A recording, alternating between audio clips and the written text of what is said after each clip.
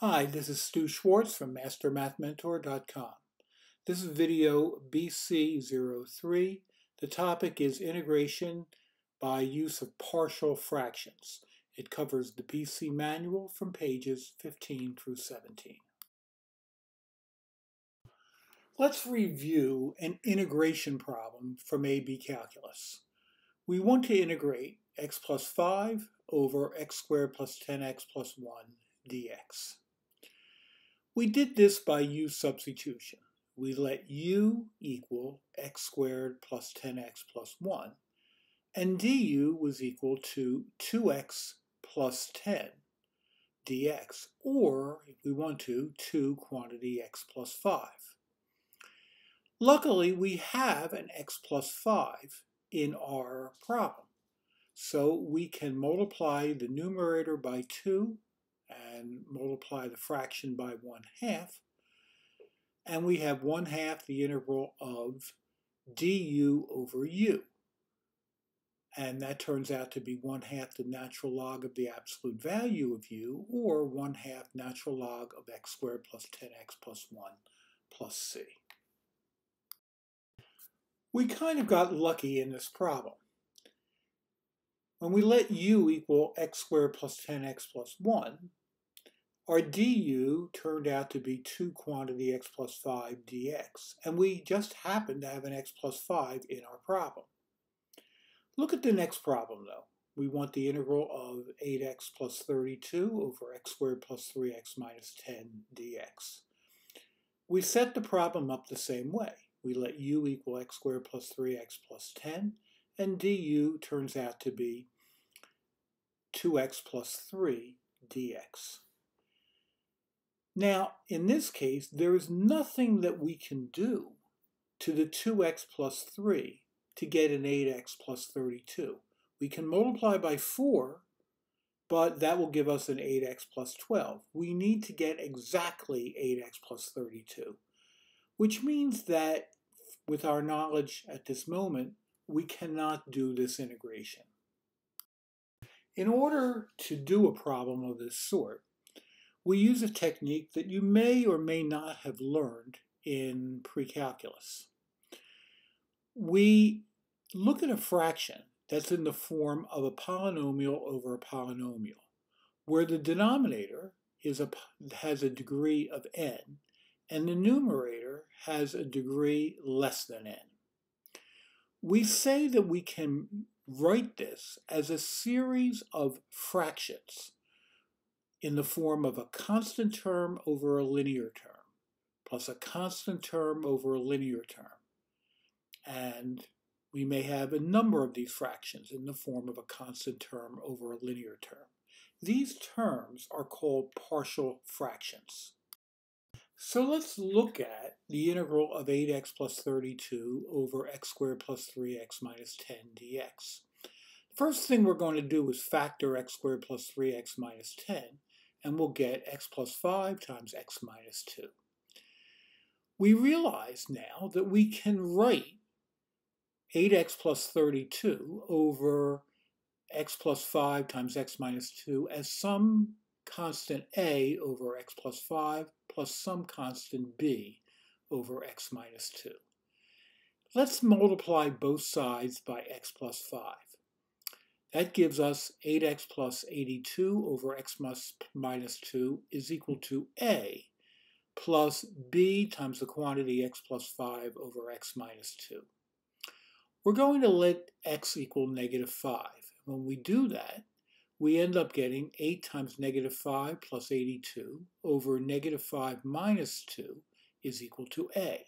And therefore, a is equal to 42 over negative 7, which is negative 6. We'll do the same thing to find b. We'll start with our expression 8x plus 82 over x plus 5 times x minus 2 is equal to a over x plus 5 plus b over x minus 2. Now we will multiply both sides by x minus 2, and we're left with 8x plus 82 over x plus 5 equals a times x minus 2 over x plus 5 plus b. Now let's let x equal 2. And we end up getting 8 times 2 plus 82 over 2 plus 5 equals b. And therefore b equals 98 over 7, which is 14. So we could now say that the integral of 8x plus 82 over x squared plus 3x minus 10 dx is the same thing as integrating negative 6 over x plus 5 plus 14 over x minus 2 dx. And each of these integrals are simple to take. We get negative 6, the natural log of the absolute value of x plus 5, plus 14 times the absolute value, natural log of the absolute value of x minus 2, plus c. This method was found by Oliver Heaviside, a mathematician who lived approximately 1900. However, it involves a lot of writing and it can be streamlined. So if we want to take the integral of 8x plus 82 over x plus 5 times x minus 2, realize that it will equal an integral of a over x plus 5 plus b over x minus 2 dx. To find a, we take our finger and cover the x plus 5. We're left with 8x plus 82 over x minus 2. We now let x equal negative 5 by setting x plus 5 equal to 0. And plug that negative 5 into the expression. 8x plus 82 over x minus 2, and we get negative 6. To find b, we do the opposite. We cover the x minus 2, and we let x equal 2 by setting x minus 2 equal to 0. We then plug our 2 into 8x plus 82 over x plus 5, and we get 14. So since a is negative 6 and b is 14, then we're integrating negative 6 over x plus 5 plus 14 over x minus 2 dx. And now the integration is easy. Negative 6 natural log absolute value of x plus 5 plus 14 natural log absolute value x minus 2 plus c.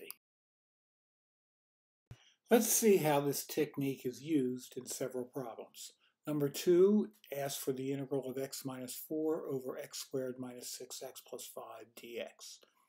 Our first step is to factor the denominator into x minus 5 times x minus 1. And that will leave us with an integration of two fractions, one with the denominator of x minus 5, one with the denominator of x minus 1. Using the Heaviside method, when x is 5, we place the x equals 5 into 5 minus 4 over 5 minus 1 and get 1/4. For the second fraction, we let x equals 1 and plug in the 1 to 1 minus 4 over 1 minus 5. And we end up getting 1/4 the natural log of the absolute value of x minus 5 plus 3/4 the natural log of the absolute value of x minus 1 plus c. In 3, we have to integrate 2 over x squared minus x minus 20. The denominator factors into x minus 5 times x plus 4. So we have two fractions, one with x minus 5, the other with the denominator of x plus 4. When x is 5, we get 2/9 for the first fraction. When x is equal to negative 4, we get negative 2/9 for the second fraction, leaving us with 2/9 natural log absolute value of x minus 5 minus 2/9 natural log absolute value of x plus 4. We can do two things to simplify here. We can factor out the 2/9 and use the fact that natural log of x minus 5 minus natural log of x plus 4 is the natural log of the absolute value of x minus 5 over x plus 4 plus c. In 4, we're asked to integrate x squared plus 12x plus 12 over x cubed minus 4x dx. Our denominator factors into three expressions, x times x plus 2 times x minus 2. So we will have three partial fractions. The first has a denominator of x, and when you let x equal 0, you end up getting 12 over 0 plus 2 times 0 minus 2, which is 12 over negative 4. In the second fraction, we let x equal negative 2, and our numerator turns out to be negative 8, and our denominator becomes negative 2 times negative 4, which is 8. In the third fraction, it has a denominator of x minus 2, and for the numerator, we let x equal 2, and we get 40 over 2 times 4, or 8. So we end up with negative 3 natural log absolute value of x minus the natural log of the absolute value of x plus 2 plus 5 natural log absolute value x minus 2 plus c. There are two conditions for this method to work. First, the denominator must have a higher power than the numerator. And secondly, the denominator must factor into non-repeating linear expressions. If we have repeating expressions like an x squared or an x minus 5 quantity squared, there is another method, and that is taught in the non-essentials section of this manual. What happens when the numerator's highest power is greater than the denominator's highest power? There's a way we can do this. We do some long division. We divide x squared minus 6x plus 5 into x cubed minus 9x squared plus 24x minus 17. X squared goes into x cubed x times. We multiply out and subtract, and we get negative 3x squared plus 19x, and bring down the negative 17. X squared goes into negative 3x squared negative 3 times. We multiply out and then subtract, and we're left with x minus 2. So our integral turns out to be the integral of x minus 3 plus x minus 2 over x minus 5 times x minus 1. So we can integrate x minus 3 to get x squared over 2 minus 3x, and then use our Heaviside method on x minus 2 over x minus 5 times x minus 1, and we get our partial fractions. So our final answer is x squared over 2 minus 3x plus 3/4 natural log of the absolute value of x minus 5 plus 1/4 the natural log of the absolute value of x minus 1 plus c. Sometimes it does not appear that an expression can be integrated, but a little trickery can help. In 6, we have the integral of e to the x over quantity e to the x minus 1, quantity e to the x plus 6. This looks like a partial fractions problem, but the denominator does not use linear terms. However, let us let u equal e to the x. Du, therefore, is e to the x dx. So this problem is in the form of du over u minus 1 times u plus 6. This problem now can be done using the partial fractions method. And we end up getting 1/7 natural log absolute value u minus 1 over u plus 6. We then replace the u with e to the x, and our final answer is 1/7 natural log absolute value e to the x minus 1 over e to the x plus 6 plus c. Number 8 asks for the area under the curve 80 over x squared plus 6x plus 8 from x equals 0 to x is equal to 4. We know that this is a definite integral, and we can write this as the definite integral from 0 to 4 of 80 over x plus 2, x plus 4 dx. Using partial fractions, we get the integral from 0 to 4 of 80 over 2 over x plus 2 plus 80 over negative 2 over x plus 4 dx.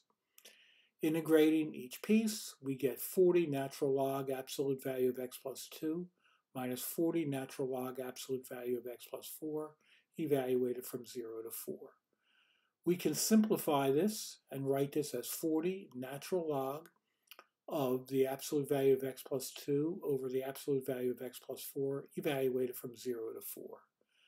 This gives us 40 natural log of 6 over 8 minus 40 natural log of 2 over 4. And if we want to, we could write this as 40 natural log of 3/4 over 1/2, and our final answer is 40 natural log of 3/2. I'll leave problems 7 and 9 to you.